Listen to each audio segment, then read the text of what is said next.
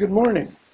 I'm Raymond Richard Neutra's youngest son, and we're here today with Brad Traver, who is the former superintendent of the Petrified Forest National Park and was responsible for the beginning of the restoration of the Painted Desert Community Complex that my father, Richard Neutra, and his partner, Robert Alexander, designed.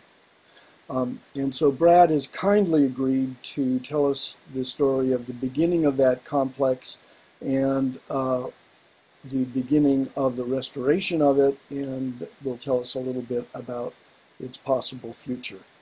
Brad, thank you so much for doing this work.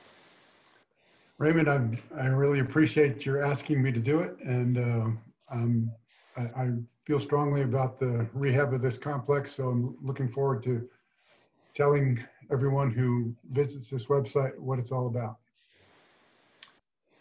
So the presentation will be what the Painted Desert Community Complex is for those who don't know much about it, and then what we have done to get the restoration started.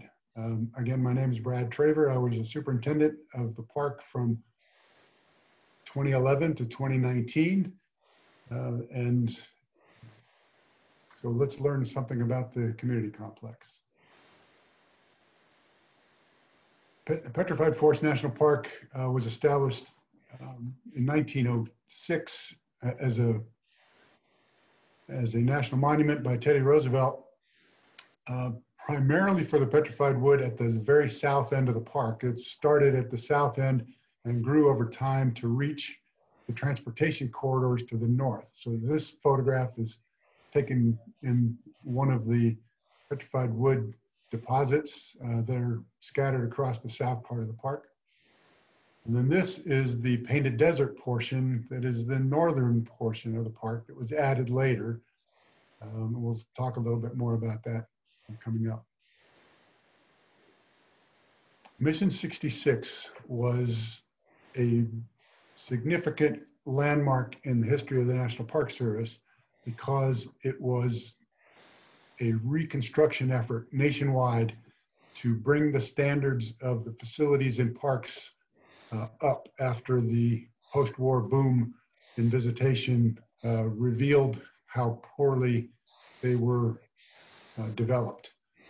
So the goal of the program, this poster is from the Petrified Forest version of Mission 66. So there were several things that were happening at the park, we'll talk about in just a second, but park facilities built during the Depression and the CCC era by the 50s were undersized and beginning to be run down.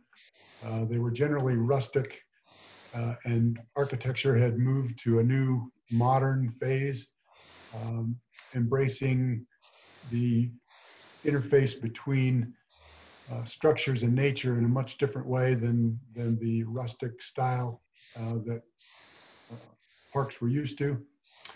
And Mission 66 also introduced the concept of the visitor center. There were 109 of them planned nationwide in this program. It was a billion-dollar program for construction across the country. Roads, parking lots, picnic facilities, housing, maintenance facilities, all kinds of different things were included in the program. At Petrified Forest, there was a large boundary expansion, as I mentioned, reaching from the south to the north in order to connect the park to the transportation corridors. At the time, it was Route 66, and Interstate 40 was just being constructed. So the expansion of the park was a big deal. Park status came in 1962 after the Painted Desert portion of the park had been added. There was an addition proposed to the Rainbow Forest Museum, which is at the south end of the park where petrified wood deposits are. Picnic areas, shade shelters at various trails, roads, trails, and then of course the big part of Mission 66 at Petrified Forest was the Painted Desert Community Complex. This project was one of the most bold projects, one of the boldest projects in the entire Mission 66 program. And it was bold for a variety of reasons. It was bold because it was ambitious. It included all of the various functions that were needed to run a national park all in one complex. It's the only time that I'm aware of that that's been done in the Park Service. Which means there was housing, there was public services, there were offices, there were maintenance facilities, there were even community facilities for employees who lived there. It was everything. Everything that was needed to run a park was in this complex. The choice of Neutra and Alexander was also bold because it ensured that there was going to be a full embrace of modern architecture. These were well-known architects, and they had a few other commissions during this program as well in other parks. So the Park Service and the firm had something of a relationship. I don't know much about that relationship, but they had other jobs as well as this one. And then at Petrified Forest, this was entirely forward-looking. It was a clean slate site, meaning there was nothing there before. The interstate was brand new. The lands that were now park in the Painted Desert portion of the park were all brand new. So everything about this facility was looking forward. This is the Rainbow Forest Museum before it was added on to in the Mission 66 program. This would have been the place where the park headquarters was, as well as the only visitor facility in the park for something like 900,000 visitors in the mid-50s. Just completely overrun with visitors and people not getting the kind of experience they would want to get at a national park, or at least that the Park Service felt that they should be getting. You can see some petrified wood laying on the ground there. That's because this facility, this is looking out the back door, was sitting right in the middle of the giant logs deposit. So those are all petrified wood logs. The trail goes through all the petrified wood fossils, and it's sitting right there. It's very intimate. It's located right next to the main park resource. You can see that the building was built of stone, so very rustic and handmade. It has a handmade feel to it. This is an aerial photograph of the Painted Desert Community Complex and its site. So to orient you, we're looking west towards Flagstaff and Los Angeles. To the left then is south. That's where the rest of the park is. That's where the original part of the park is, Rainbow Forest and the 1930s era facilities. Interstate 40 is the double lane road that you see on the left side of the photograph. This sort of fainter line that I'm putting the cursor across is Route 66. And then just off to the right of the photograph is the Painted Desert. So we're not too far from the Painted Desert. This is the Painted Desert Community Complex located right off of I-40. Part of its purpose was to intercept visitors as they come into the state. This is on the eastern edge of Arizona, and into the state, and introduce them to the National Park Service. Not just Petrified Forest, but to the whole agency. This bare spots with the lines through them, I think is a graded area where there was right here in the middle is a depression. This is a very flat site, and I think that they created a place to drain the parking lots by building a depression there and then spreading the spoils out and then putting these erosion controls. I think that's what that is. As you arrive in the parking lot, this is the first view you have of the facility. The wall that's in front of you is the back side of the maintenance facility, but you don't know anything about that. You can't see it from the parking lot. It's just a blank wall with these vertical columns supporting this lower section.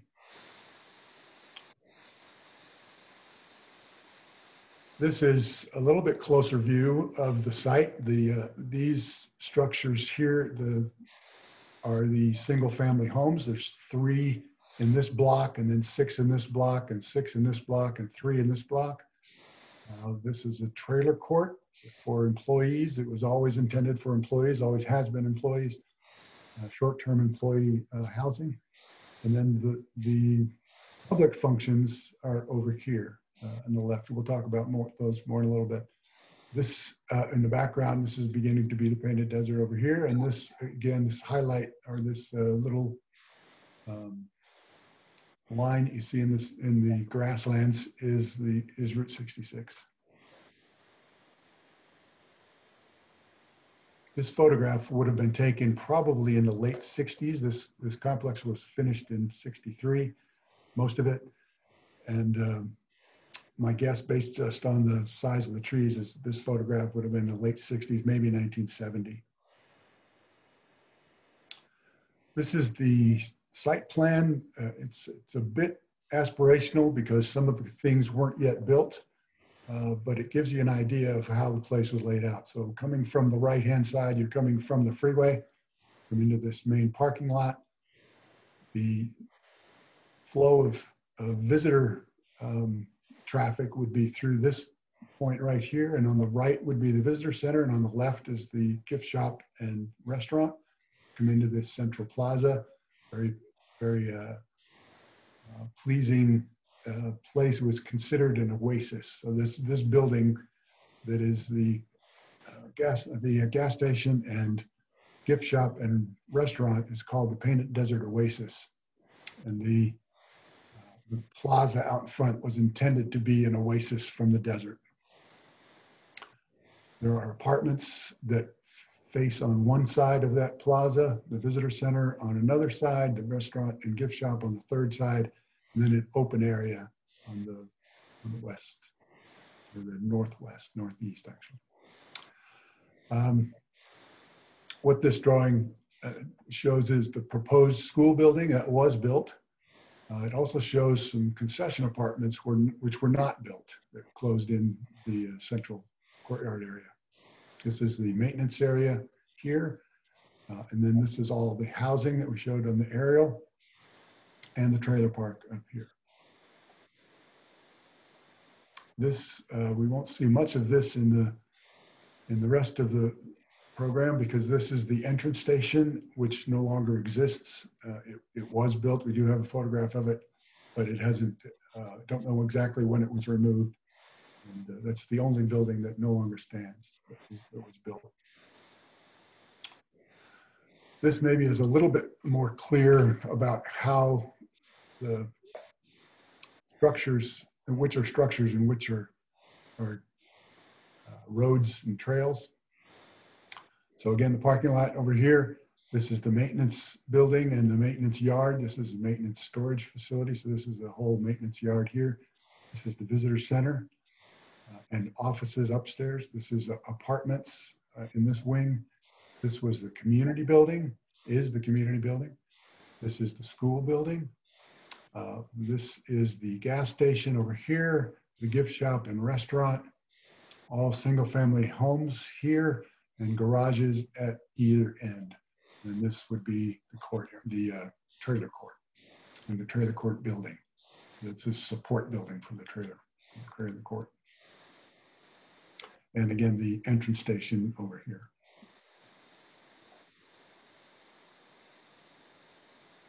One of the geniuses of this facility is the way that all the functions of running a park, which I mentioned this is the only place that I know of where all the functions that you need to run a park are in a purpose-built facility all at the same time in the same place. And all those functions are brilliantly separated architecturally. So one example, the first example is, as you come into the parking lot, this wall separates the public space of the parking lot from the non-public space of the maintenance yard on the back on the other side. We'll see other examples of that coming up. This is the gas station off the end of the Painted Desert Oasis building. The entrance from the parking lot, this is the visitor center door. This is a blank wall, but you go into this space around the corner, and the entrance to the gift shop and the restaurant are off the plaza. These are offices upstairs. You can see later on, there was a Petrified Forest National Park added to this wall in the same lettering because people began to think that the Painted Desert was a separate national park from Petrified Forest, and that perception still exists. But it was one attempt to correct the record was to put lettering on the wall that said Painted Desert, Petrified Forest National Park. This is now from the inside of the central plaza. You're looking at the gift shop, and the restaurant is off to the right. This would be the glass wall of the visitor center and the balcony that is off the offices upstairs. These are what we call the spider legs. They're the signature structural elements of this complex.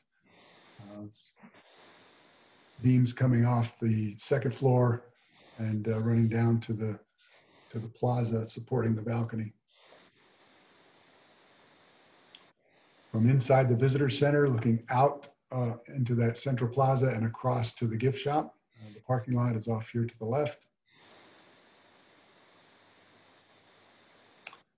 Again, from the central plaza, this is the facade of the restaurant, gift shop being at the far end here. These are the upstairs offices and the downstairs visitor center. You see the stone planters, and these are fiberglass planters, another concrete planter here. This would be the end of this concrete planter goes up all the way to the building, going to the right, marking the end of the walkway and the door going into the restaurant right next to it. Now looking at the other direction from the central plaza, from the entrance essentially to the central plaza, looking at the apartment wing. Again, this is another example where separate uses are right next to each other, but very difficult to tell. There are 4 apartments behind this stone wall. This aluminum grating at the top of the wall is a vent for the apartments. Then up above it is a walkway with an open air space above the railing that serves the 4 apartments on the upstairs. So you'd have residents walking through this hallway, and you might see a head go by every once in a while if you're in the plaza, but you would never know that there were never necessarily know that there were apartments up there. From the second level, this is the balcony, the planter, and a bench seat. Office windows over here, the spider legs, and the apartment wing on the far end. Spider legs from the other end of the balcony, looking out at the restaurant facade and the gift shop and the rest of the central plaza. This is the restaurant. Lots of built-in counter seating as well as tables. This was a sit-down service restaurant at the time. There would have been wait staff to serve people in this restaurant. This is what's called the ceiling of light, and lowered obviously from the rest of it. These separators, these dividers are aluminum tubes that have been pretty striking, I think.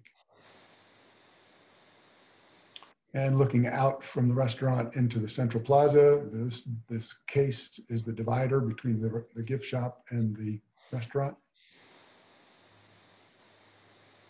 This is what is called the library on the second level of the office space.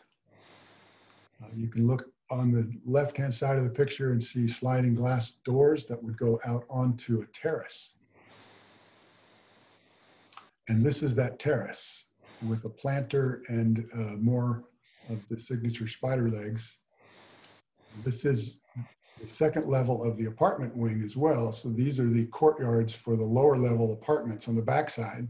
The ones we saw from the plaza, the lower level behind the stone wall in the plaza have these courtyards on the other side up against this employee parking lot.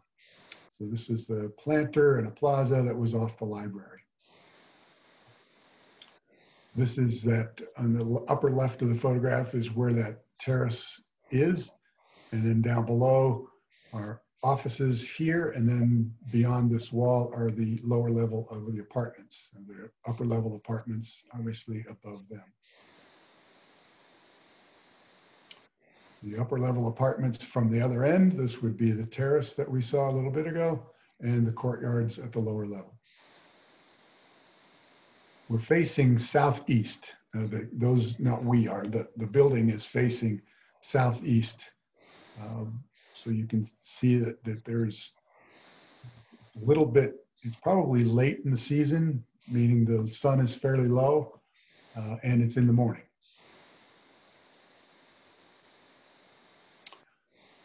This is an inside of one of those upper level apartments. Mr. Neutra himself sitting on the couch. It's a two-room apartment. You can see the bedroom in through the door here with the bathroom off that. And just to our right, the right of the photographer is where there's a small little kitchenette.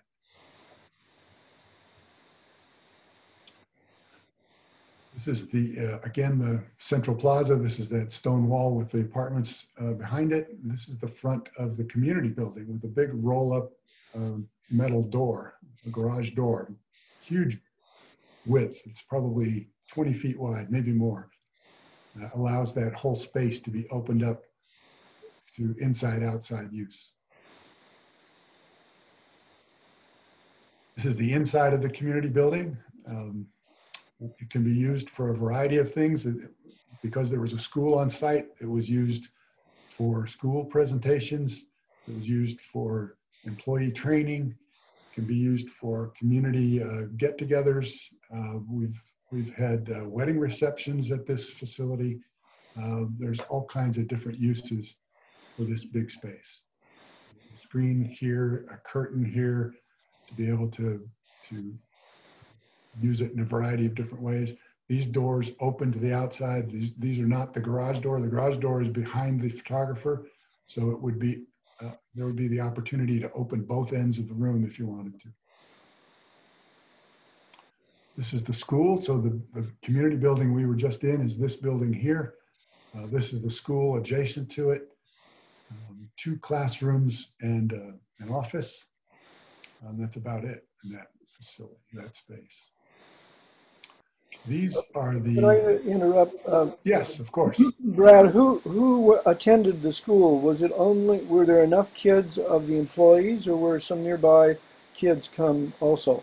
The idea was that it was for employees of the school. There may have been some other kids, depending on circumstances, that might find this was the closest school to them, but the primary purpose was for employees' kids. And those employees lived in these housing units. This is 3 of the 4 housing blocks. There's this one at the far end is 3 units, and this one's 6, and this one's 6. They're 3 wide. So the 6 blocks are 3 wide and 2 deep, and the 3 unit blocks are just 3 wide and 1 deep. There's one more block off to the left of the photographer that is a 3 unit block. This was probably the most controversial part of the project from the Park Service's perspective, because this is a time when all across the country, what the Park Service is doing in all the other Mission 66 projects is building ranch-style housing in suburban layout areas, I mean, it's little suburbs. And you know, the Park Service thinking culture is Park Service rangers live in cabins and not row houses. And so this was a significant departure from the Park Service culture in terms of living conditions for park employees. But considering all the things that were attempted to be accomplished in this program, meaning housing and offices and visitor facilities and maintenance and community facilities and all those things, Putting them on as small a footprint as possible was what the Neutra Alexander team sold the Park Service eventually, that this was a much more efficient use of space, use of land, and it would work better as a unit if the housing was pushed together in row type configuration. And by my way of thinking, it was the right choice, but it was a significant departure for the Park Service, and the only project I know of that was accomplished this way. This is the backside of one of those housing blocks. You can see access into a courtyard. This space behind this wall, between the block wall and the white wall there, that was a service yard where the trash would be and a variety of things that you didn't want your neighbors to see when they came to visit and you come into your back door. So this is the door into the courtyard, which would be a little bit more public, and the service yard, which would be more private. This is the window into the kitchen / dining room area. That's Mr. Neutra himself on one of those sidewalks that providing access to this courtyard. This is a courtyard in one of those housing units.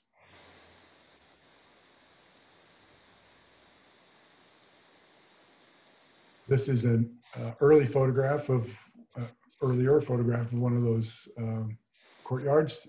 There's a door here, a sliding door in the corner. These windows are the bedroom units, 3 bedrooms across, all facing out in the courtyard. And then the dining area is right in this corner inside the unit. The service yard I was mentioning is off to the right of the picture. So this is a more recent photograph of one of those units. This is the only unit that still has its original configuration. The space against this block wall beyond to the right of me in the picture is the service yard, where the service yard would have been. The divider is gone.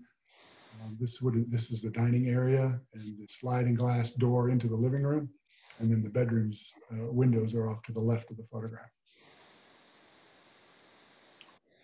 The living room area, the light coming from the right would be coming in through that sliding glass door. A kitchen, typical kitchen. Those are metal cabinets. And this is the entrance station that no longer exists. This is the only structure that no longer exists in the complex. My guess is that it's because of this sign, buses and vehicles over 10 feet. My guess is that vehicles just got too big for the station and that he chose to take it down. The same thing happened at the gas station, the overhang over the gas station as well. So I'll let you read the visitor to the site, the opportunity to read these about the way it was implemented. There's a lot of information there. Basically, what it resulted in were significant structural problems, starting from the very beginning. There were cracks in the walls. There was poor construction. The contractors did not do what they were supposed to do. There was less than the required steel and grout in the walls. Foundations were failing. There was a variety of different problems. So that's been a situation that the Park Service has been dealing with now for the whole life of the complex. There were significant changes made to the structure over time. Again, I won't detail these, and I won't go through these in detail, but you'll see in the photographs that we're about to show that there were significant changes made.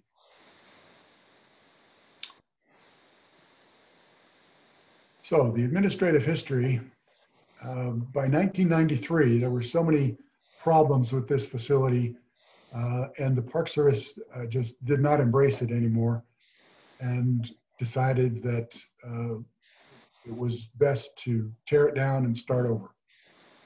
So that was done. That decision was made in 1993 in the general management plan.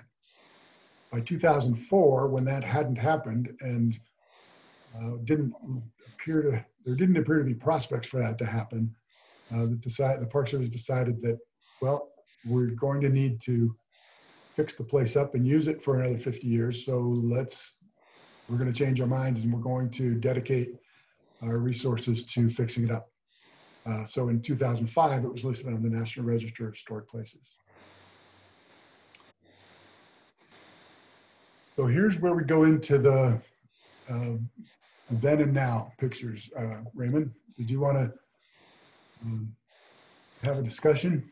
Yes, I wanted to ask, so you came on site as superintendent at what year? In 2011, but I was a project manager in the Phoenix office in 2009 and 10, and I got to work on this facility during that time as well.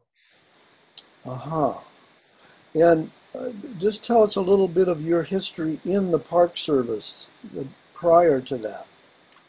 Well, I started in Yellowstone when I was straight out of college as a surveyor. I decided to go back to school in historic preservation, actually, but wasn't able to fund that degree. So I didn't ever get that degree. Came back to the Park Service in 1981, again, back to Yellowstone.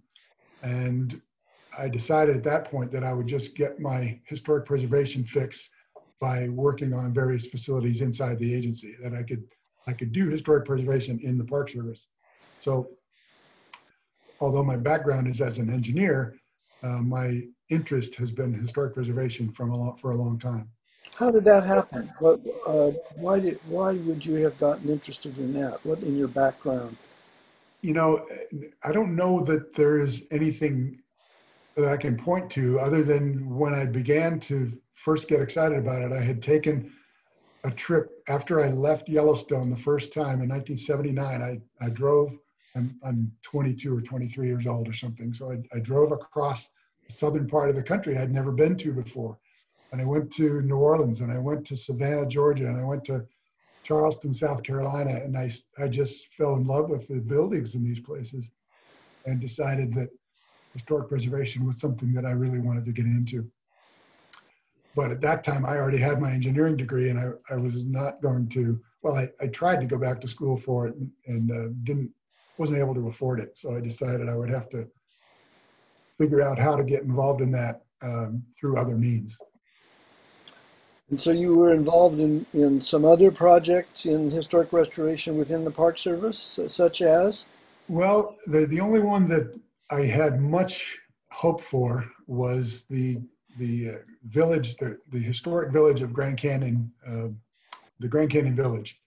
I worked on the master plan for that park in the early 90s, from 91 to 95.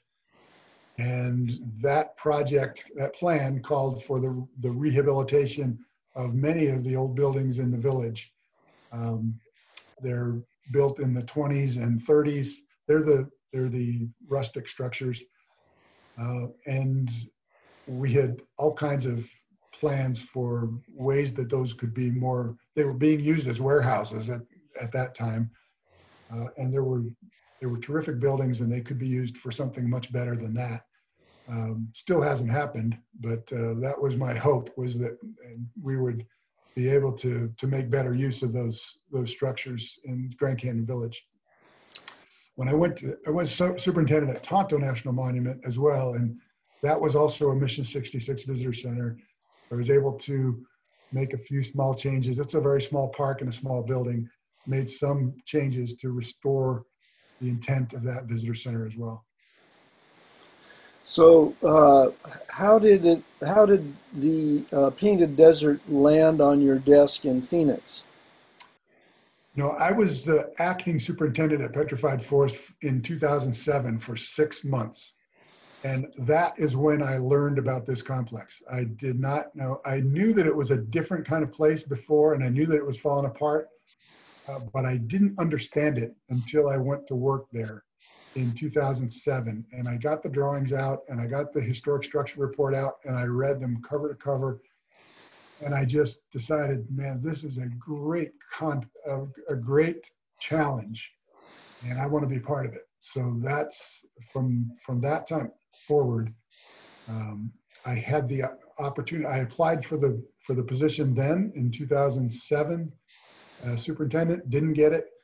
Went to Phoenix in 2009 and started working on the facility from Phoenix, and then applied for the job again and got it in 2011. So the reason that I ask you this is because I too had a career in a bureaucracy. I worked for 30 years in the California Department of Public Health, and I know that nowadays people think that people that work in government are faceless bureaucrats that sort of mumble along. And I know that working in a bureaucracy is an opportunity for dedicated and creative people. And I just wanted to put a human face on all the work that you subsequently did. Right. Yeah. Thank you. Yeah. This became a passion of mine, and you know, there were other attractions at Petrified Forest as well. I mean, there's additional lands being acquired and a concession contract that hadn't had an opportunity for change in 40 years. So there were other things that gave me an opportunity to shape this park during the time that I was there. But this complex was what attracted me to the place in the first place. Just one other thing. So you have a family that lived there. What was the composition of your family? Did you live in one of those patio places? My wife and I constitute our family. We don't have any kids or pets, so we're pretty footloose. I lived in a trailer in the trailer court when I was working there. I chose to do that because I didn't want the superintendent to be taking up housing that other people would need. Housing is very tight there, and trailer court is one of the least desirable places. I chose to live there, and it worked out fine. I enjoyed it, but by doing that, I left the other housing units available for staff. And did your wife work in the Park Service too, or? She did briefly. That's where we met. We met. She was a ranger at Grand Canyon when we both worked at Grand Canyon. She since does not work for the Park Service, but she has worked with the Park Service. She still manages the website for the Petrified Forest Museum Association. And she does the websites of other Park Service associations as well. So she's able to work remotely, and she would work from our home while I was working out of the trailer court at the park during the time that we worked there. Okay, proceed. All right. So the next series of slides is about the changes that have been made, both the negative ones that were made and what we hope are positive corrections that have been made in recent years. So this is the entrance, obviously, and the space between the two buildings is where you get into the Central Plaza again. What you see in this photograph are a couple of things. The one on the bottom, the roof was added in 1989, extends over the spider legs. So where in the upper photograph, you can see the spider legs, they're very defined against the sky.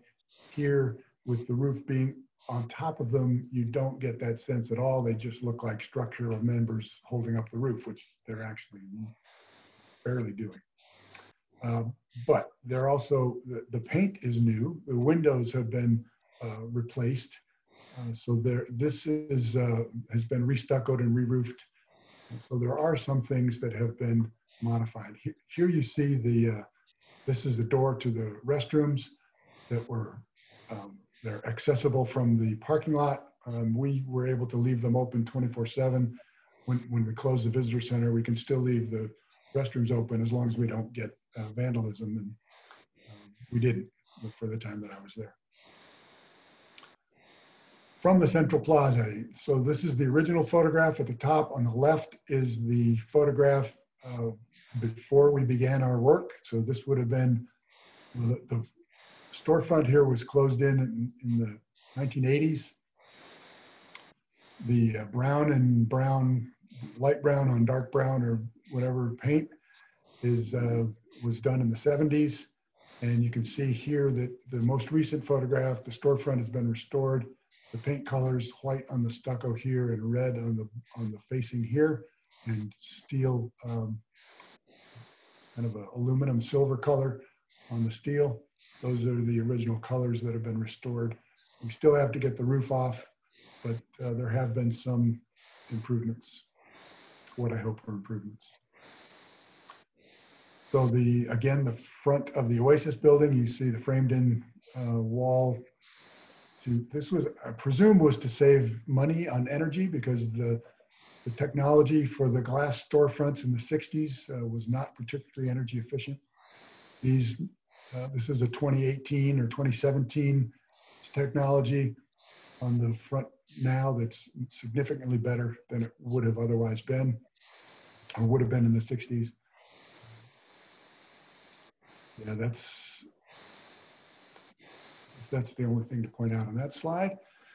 So now we're in looking the other direction on courtyard, and this bench in the top right was added before we took this picture. There wasn't one for many years. Put that back in place, but you can see the colors haven't changed yet. Down here, the colors have changed. The bench is still there. You can see that in this upper photograph, maybe you can't see, but the next photograph will show it a little better. This was open air when it was first built in 1963. It's now glass. These are new windows here. This shows better that that's a glass enclosed walkway. And I think this picture is from 1968. Raymond, you took this one. Is this 68? Somewhere between 66 and 68, probably 67, I think. Okay, 67. From our records, it shows that this was enclosed after the first winter. So in 1964, we have a photograph showing the glass enclosure. So my suspicion is that snow blew in there and it was difficult to get out. This is the upper level, the balcony. We restored the planter and the bench seat before, and the tread on the balcony before this photograph was taken. This was in 2012, so the photograph would have been from 13 or 14. Again, the colors have not changed yet up there. Now you can't see the planter very well, but it is still there, and the colors have been modified. By the way, this tree is the same tree that this is down here in the courtyard 50 years later.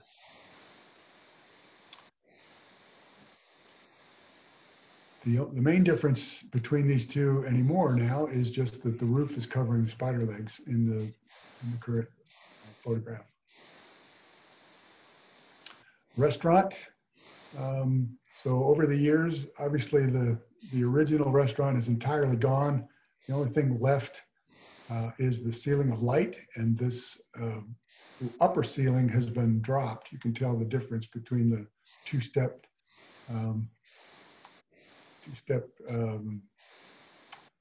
structure here, and only a small portion of it is showing up here.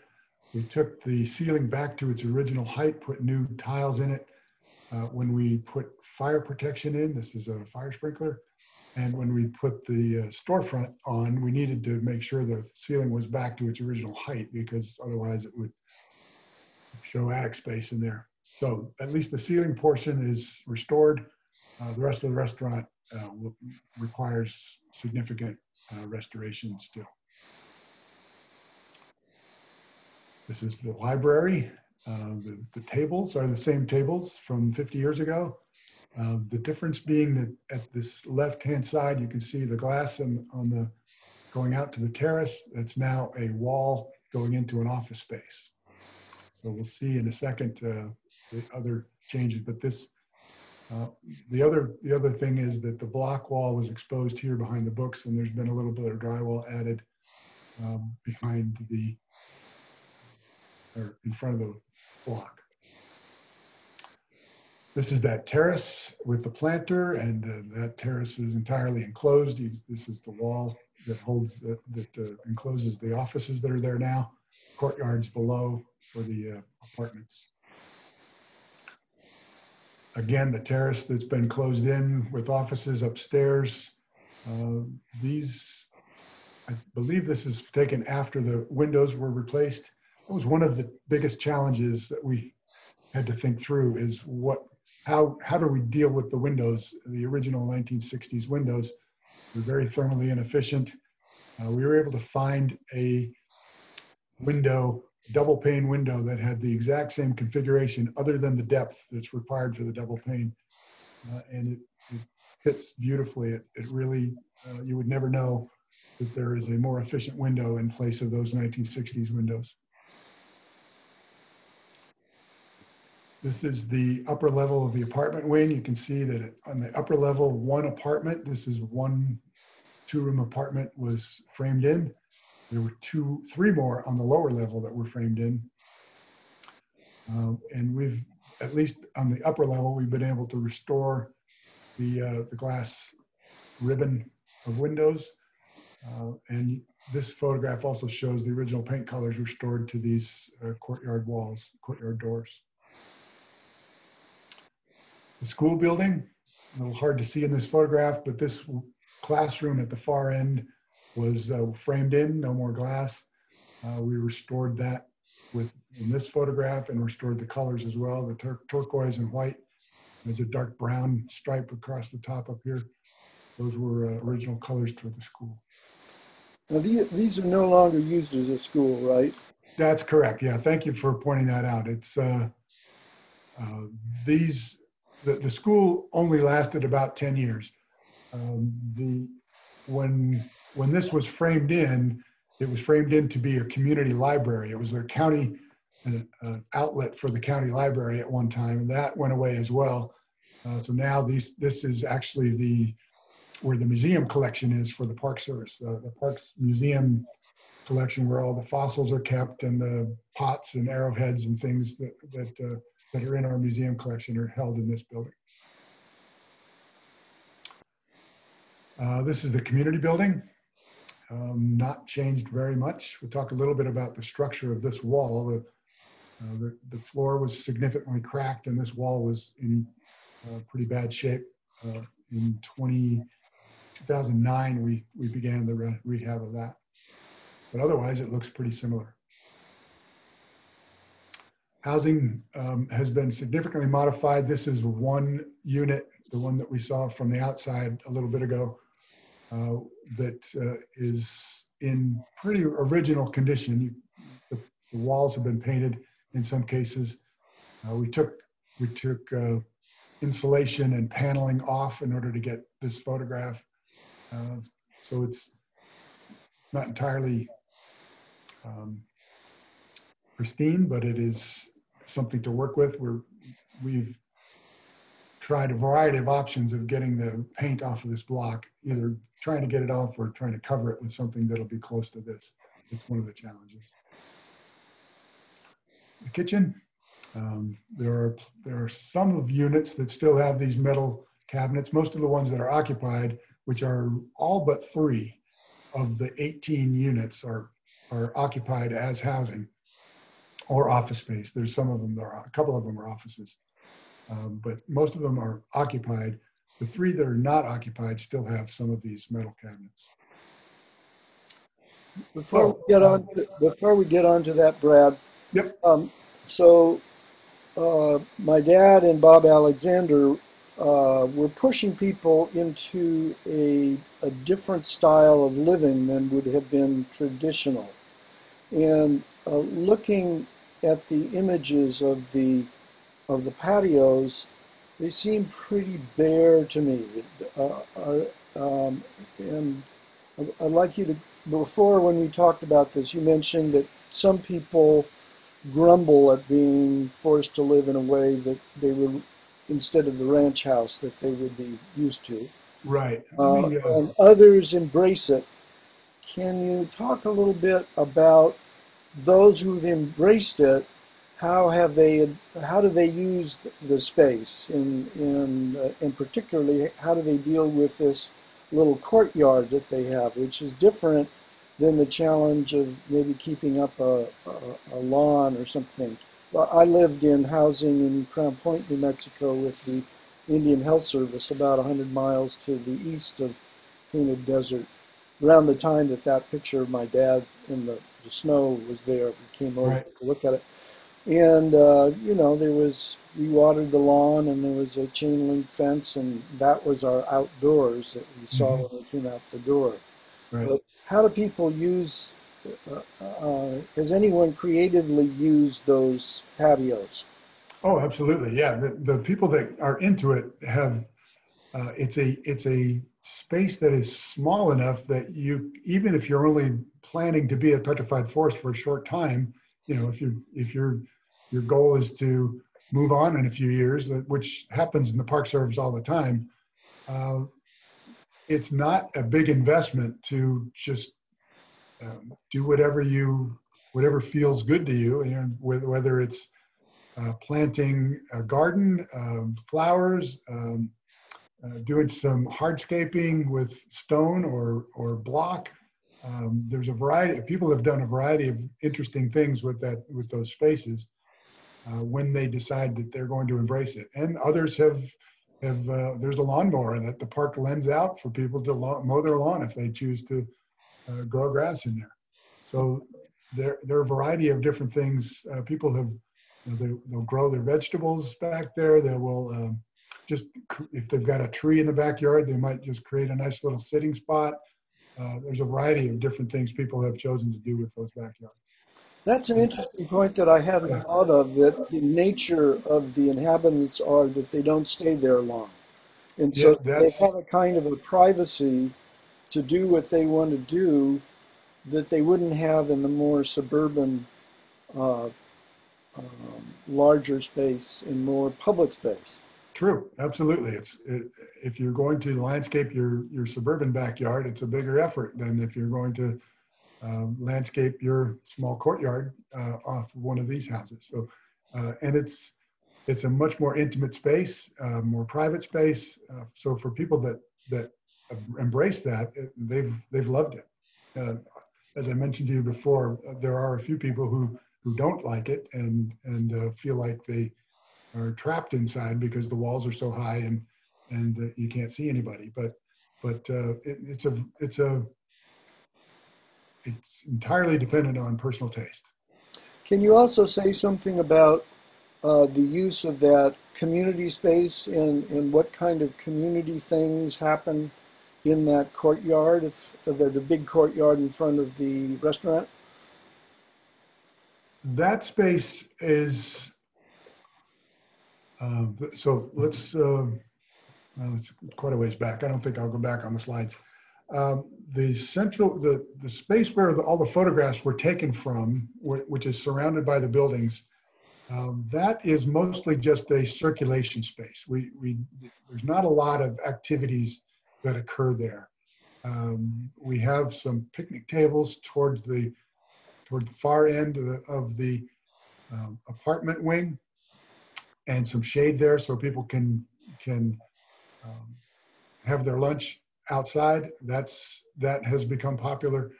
And then in the larger uh, common space that is between the housing units and the central plaza, that larger outdoor plaza space, that is an interpretive loop where people can walk in a short little loop and see interpretive signs about what the park's all about. If you go here, you can learn about paleontology. If you go here, you can learn about archaeology, those kinds of things. So it's an introduction to the park. This facility is outside the entrance station. So you have not, if you're visiting here, you have not yet paid your entrance fee. You're not a park visitor yet. You're probably more likely to be a freeway traveler and just getting back on the road than coming into the park. So part of our goal is to entice you to come into the park. And that's what we do with that larger central space, is to give people a sense of what there is to see in the park. And you can't see anything you can't see the Painted Desert, you can't see Petrified Wood, you can't see anything from the complex. But our challenge is to explain to people what it is that Petrified Forest is all about and try to get them interested in it. So that's what we do. Now, with regard to community life, what was Halloween like at this complex? When I was there, we have very few kids. So it was just like any other night, unfortunately. Okay. Yeah, most people with kids, because the school isn't there anymore, most people with kids do not live in the complex. There are a couple kids there, but literally two for most of the time that I was there. So it's not a very, it's not family oriented necessarily anymore. It's more seasonal employees take the place over in the summer. There are probably, I don't know, 40 seasonal employees who live in those housing units in the summertime. And there's maybe 18 to 20 permanent full-time year-round residents there. But not a lot of, like I said, almost no kids. So it's a work site more than it is a community anymore. Uh-huh. What are all these 40 seasonal people doing? Oh, all kinds of things. We have a big science program. So we have archaeologists and paleontologists and biologists who come and work in the summer season, getting field work done. We have people who give programs and staff the front desks, who interact with the public. Summer season is the busiest time of the year, so it's where we have. When I was there, we had anywhere from 600 to 800,000 visitors a year, and most of them would come to this facility. So there would be lots of things that we need to, questions we need to answer and information to impart to them. There would be a few maintenance workers as well, maybe some special projects that we've got going on where we have additional staff. Trail projects, for example, where we don't hire those projects out, we do them in-house, and so we need to hire seasonal trail crew staff. So summer is when the work gets done, and that's when we have to bring in the extra hands. Would some of the people that are working there occasionally use that restaurant, or is it really only guests, the travelers?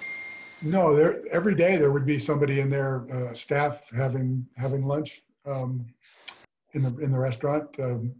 Pretty much every day there would be somebody in there having lunch. Yeah, and more often than not, it'd be more than one person. Great. Well, thank you for giving us a little glimpse of life in this complex for you bet. So go ahead now, National Treasure. All right. So I mentioned that I arrived there in 2011 and early on tried to figure out who I could partner with to try and make some progress on restoration of this complex and what needed to be done. So I reached out to the National Trust for Historic Preservation first, and they were interested, and we began talking, and it resulted in a partnership between the Park Service, between actually Petrified Forest and the Trust. Between 2014 and 2016, a 2-year partnership where the Trust declared this complex a national treasure. It's a trust designation. It's not a national federal designation, but it raises the profile. It explains to the public that this is something worth protecting. And we were able to involve other local preservation organizations too, like Modern Phoenix, Arizona Preservation Foundation, the Tucson Historic Preservation Foundation. All were integral in working on trying to raise the profile of this complex and get people interested in trying to fix it up. One of the group of us who got together and put together a strategy for how to move forward included getting the facility listed as a National Historic Landmark as one of our goals. And that goal was accomplished in 2016 when the official designation was made. Who made the actual the documentation to the Park Service for this landmark status? Front Range Research Associates was a contractor that we hired to put the paperwork together and get that process, or get that request submitted, which they did during 2016, and it was designated in December of 2016, just before Secretary Jewell left office. I prepared the similar documentation for the Neutra VDL studio and residences, so I know how much work that is. It is a lot of work, indeed. Yes. Yes. You and I talked before about the fact that another part of the Park Service a little bit earlier had torn down another visitor center that my Neutra and Alexander designed at Gettysburg. And you explained that there are different regions, and that the initiative of the park superintendent there was hostile to the thing, and that there was really no sort of connection or influence about these two decisions, if they just happened in different parts of the bureaucracy and didn't represent any overarching policy. No, that they absolutely don't represent any overarching policy. So it's, the Park Service can be in some ways pretty decentralized, meaning that superintendents do have a certain amount of autonomy to be able to make decisions. The bigger decisions have to be approved by the regional director, and my regional director was in Denver. The regional director for Gettysburg is probably in either Philadelphia or Washington. I don't remember exactly which. But the Gettysburg situation is slightly different because, well, that superintendent has to be concerned about the siting. And the decision, as I understood his decision, he decided that the site that the building was on was more important to the Gettysburg battlefield than it was in and of itself as an important structure. And that doesn't mean it wasn't an important structure, but he had a conflict between the building and its site. In this case, it's not anywhere similar at Petrified Forest. It's just a facility that needs to be rehabbed. Right. So it was a more complex decision for him. Right. And it's interesting that when the decision was to build the visitor center on Gettysburg, it also housed this big panoramic 19th century painting of the site, and they placed it there, I think, because the view in that panorama, which went all the way around you, was exactly the same view, and so you'd get up. And then my father told a story of when he learned of getting that commission. He was driving around, I think somewhere in Texas, with a Southerner who expressed his feeling that this was a celebration of the defeat of the Confederacy, which he had bad feelings about. And so my father decided that he would try to add a programmatic feature where there would be a celebration not so much of the victory, but of Lincoln's address at Gettysburg, and that there would be annually a talk about peace that would occur there. And he had a big opening and a whole place where all these people would come and so forth. Mm-hmm. And just as in the Painted Desert, where he was pushing the envelope about what people were used to, he was doing it there too. Yep. Without success. And so ultimately, the people who wanted to reenact the battle found it irritating to see this modernist building Mm-hmm. right in the middle of the battle, where they wanted to dress up in gray and blue and Right. shoot each other Right. So Right. Right. it was torn down. But the thing was moved into, the panorama was moved into Gettysburg. Interesting. That's an interesting story. I hadn't heard that. Yep. So go ahead. All right. So we got the historic landmark designation. Um, there are challenges that still have remained. Soils and foundations are the biggest one. I mentioned that there were challenges right from the start. There have been structural analyses done on average about every 10 years since the 60s. The most recent one is 2009, which I was actually a part of. I was the project manager for that project.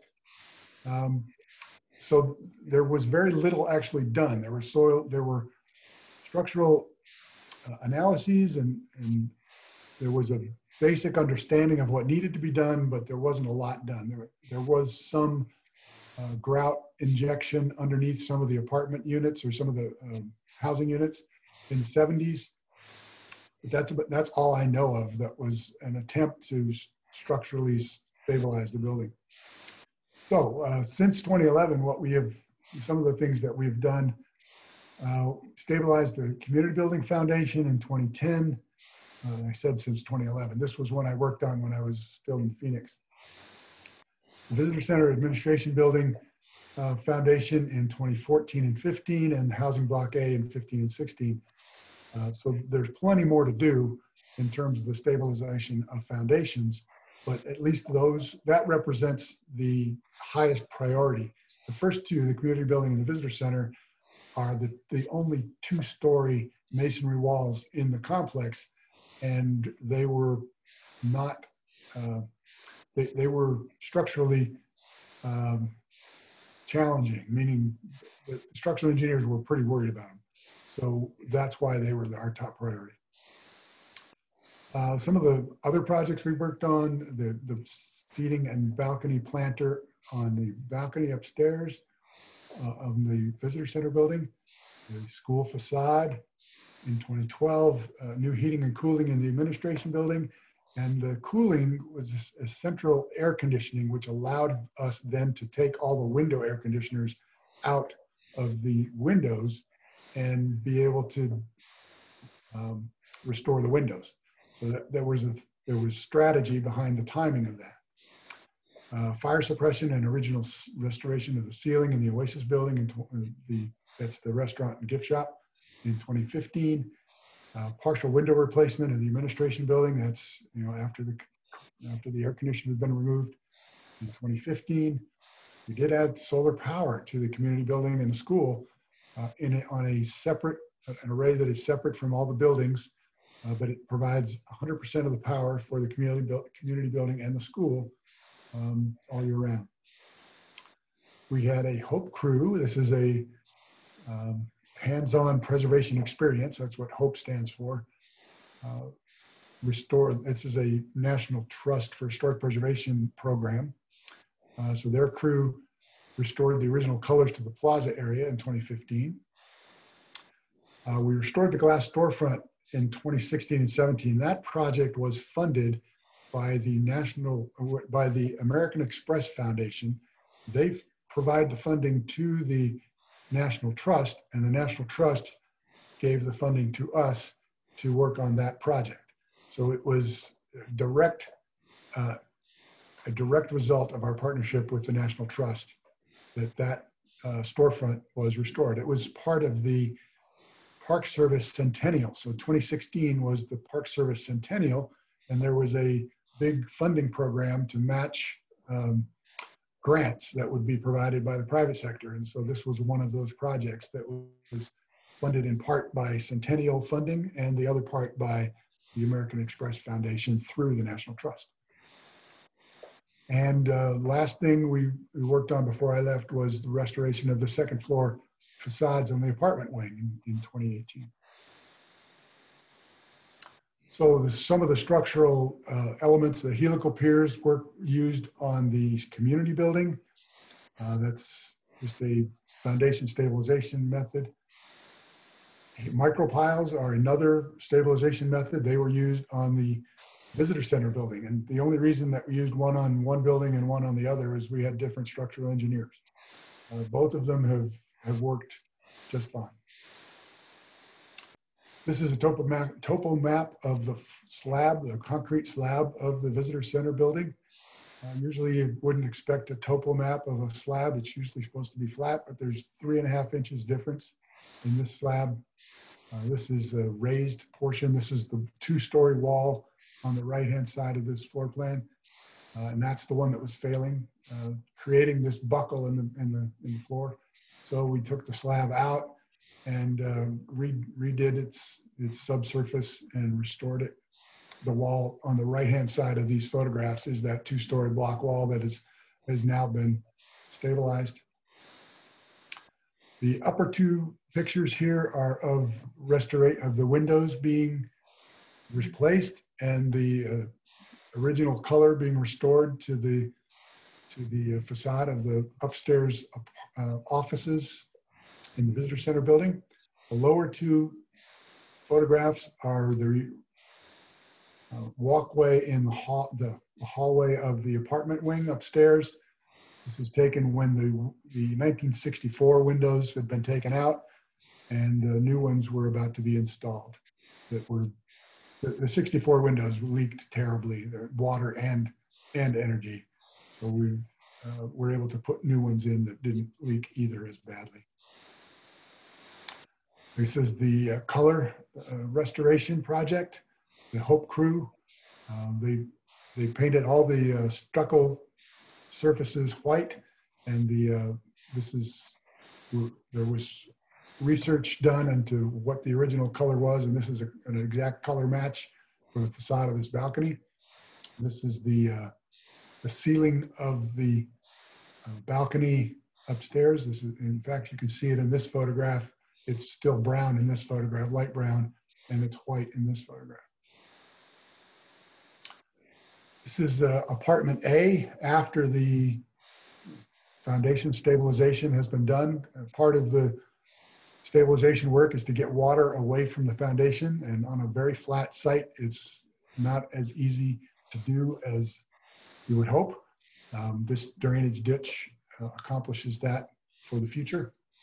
This front slab was entirely replaced, and all of these are new. This is the storefront work. You can see the original columns, and this is the outside. This is the inside. So this is where the store, this is a temporary wall, and on the left-hand side of this right-hand photograph, the wall is going to go right here behind there it is right there. It goes right behind the columns. And that's what it looked like on the right after the work was done. And you can also see that the ceiling had to be raised before this storefront was installed, because the part of the visual, what the architect was trying to do was create a space that was as transparent between indoor and outdoor as possible.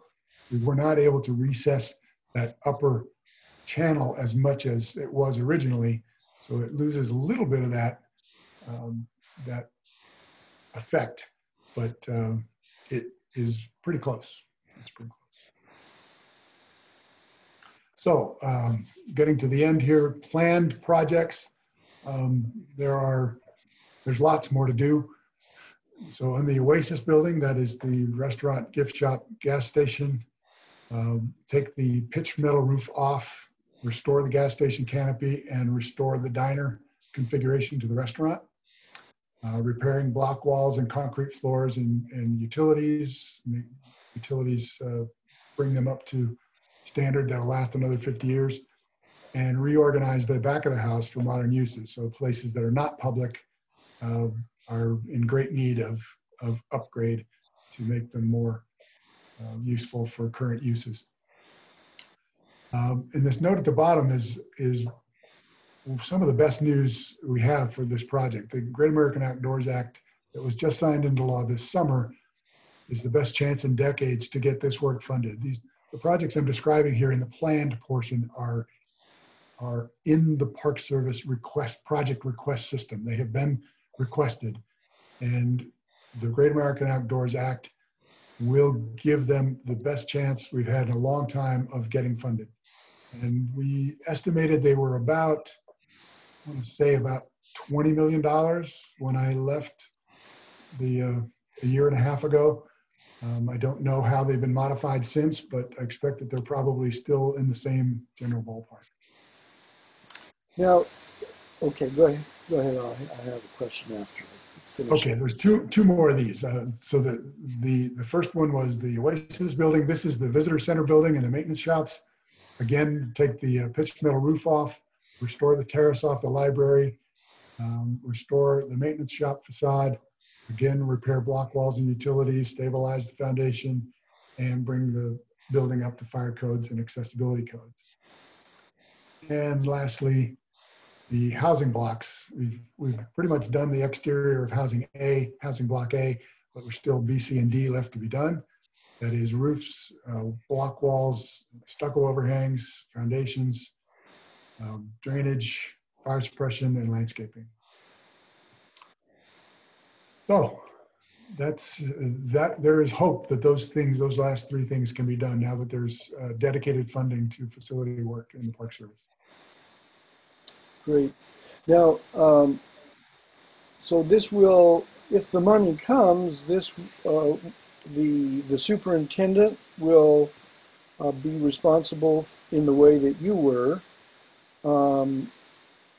If the superintendent doesn't have the kind of engineering skill that you have, how will the Park Service make sure that that's available to do it? Well, the funding that we're talking about in this Great American Outdoors Act is enormous compared to the Park Service's normal funding. So, for example, my understanding is that the bill allows $900 million per year to be allocated to the construction of, to the maintenance backlog is the way it's described in the Park Service. And the normal construction budget is about $150 million, 160 million, 170 million. It varies from year to year. So it's a multi-fold increase in the amount of money that is available for facility work. So the Park Service will have a significant challenge in coming up with the way to manage that money. And I would be shocked if there were not a project manager assigned who knows historic preservation and knows how to get a project done to help the superintendent get through this. That has to be the way it works, in my opinion. Yeah. Well, we've heard a story about a particular place, and this is the first of a series of webinars that the Neutra Institute for Survival Through Design will be hosting about successful restoration projects, both of residential and non-residential work. And I think it's important to emphasize that